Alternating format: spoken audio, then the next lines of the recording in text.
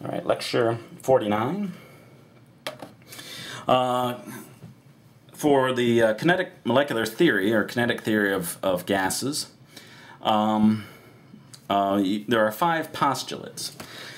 And I should have just written them down, but I said in your own words. On my exams, you can memorize it. You want to put it down exactly as you find it in the book, that's fine.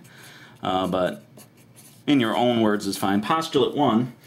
Gases are composed of molecules whose size is negligible compared to the average distance between them. So gases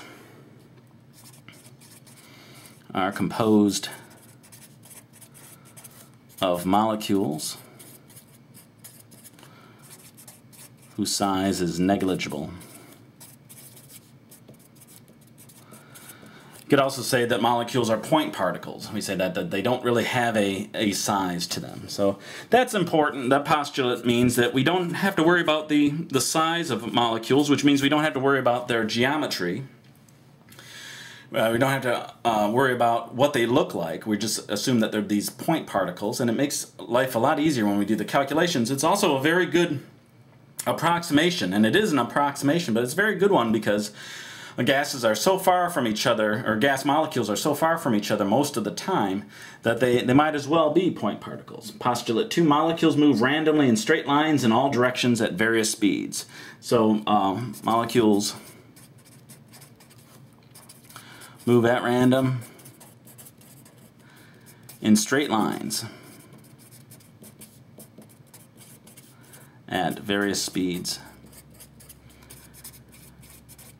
It's important to know that molecules don't curl and do all kinds of weird movements on their own. The only time they're going to change their direction is if they strike another molecule or the wall. But if they're on their own, and most of the time they're traveling in straight lines, and but there's a variety of speeds. Some molecules are stopped dead cold in the gas phase, just for a moment, because they've been struck just right so that they just freeze there.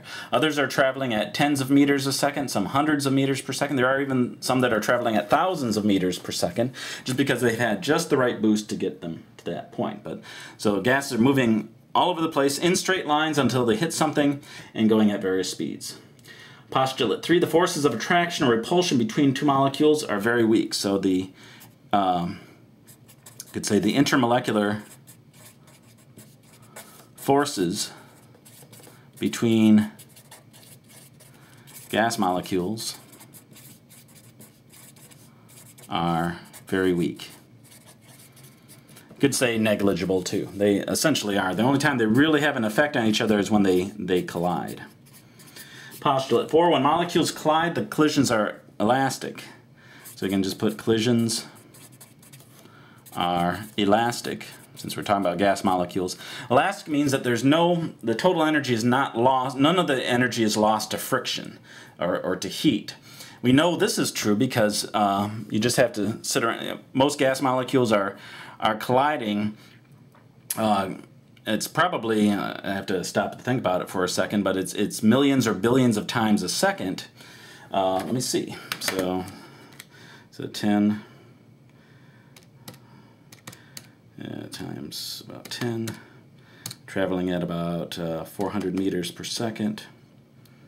Yeah, so I get just a real quick calculation that around so 400 billion times per second you'd expect for some molecule traveling at 400 meters per second to run into others. So they're hitting each other all the time.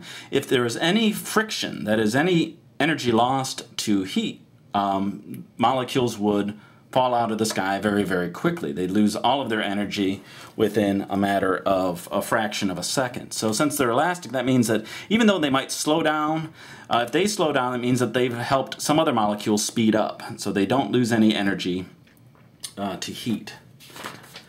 And then postulate, so it's the opposite of the elastic collision is inelastic. That means that, and that's what happens when you have, say, pool balls on a table. When you break shooting game of pool, the balls eventually stop moving. Not only due to friction of the table, but just when they collide with each other, they give up some of the energy as heat and random motion inside of the pool balls.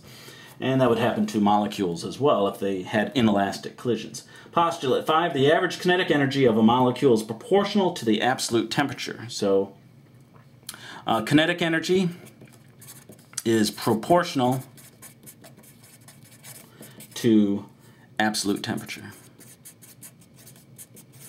Absolute, so we're talking about the Kelvin temperature scale. So as the temperature goes up, the kinetic energy goes up. So the higher the temperature, the faster the molecules move. And that's about all we need here.